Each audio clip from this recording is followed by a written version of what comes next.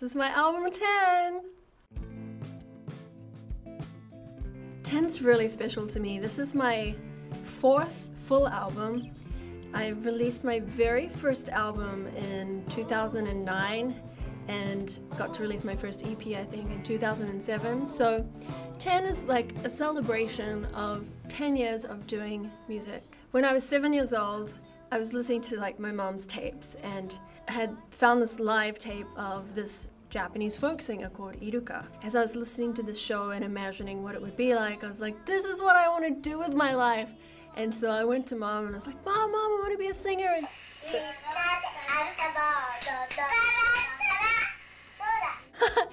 I wasn't a very naturally gifted child. My voice was, my very first singing teacher told me that my voice was too small and that I'd never be a star. And I just remember being kind of jealous of singers in high school who were just naturally gifted and had these huge voices. So it's taken me years for me to find my sound and learn to love my own voice and the uniqueness of what it is. It's taken me 10 years to do that, but I'm so excited about this collection of songs because it really does reflect the journey. As you can see, this is a very beachy album. The 4 albums that I've released independently have all been drawn by the same artist, Tomikichi, who I love. I love his artwork so much. And each time it's been this girl, and it's always a mystery. You never really get to see her face, and I kind of love that. And so the first couple of albums, she was just sitting on the beach looking at it. My last album, Rise Above, was her duck diving, getting through the waves. And this one, she's actually surfing. What?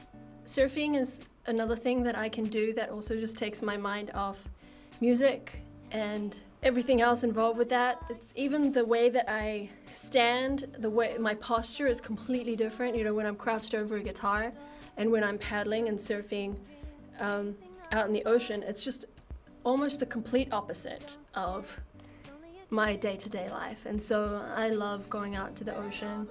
I love spending time at the beach. I love praying at the beach. I just feel so connected to God there.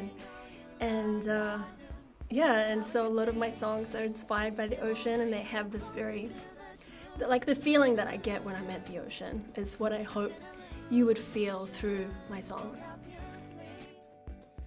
So, album 10 is finally out, and I couldn't have done it without my incredibly generous Patreon supporters and Kickstarter supporters.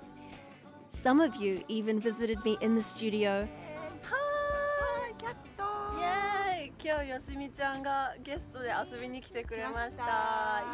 And even sang on the record. So Keiichi visited us in the studio today. Mike! So did you enjoy the studio day? Of course. Yeah! I'm beyond my expectations. Thank you so much for coming. Thanks for inviting me. And I can't wait for everybody to get to hear the songs. Yay! Thank you for being part of this journey with me, and thank you for sharing photos of the packages that I sent you. It means so much when you share. I'm currently on my way to Japan to tour there, but in the next few weeks, I hope to introduce you to each of the songs on this new album and share some stories about what they mean to me.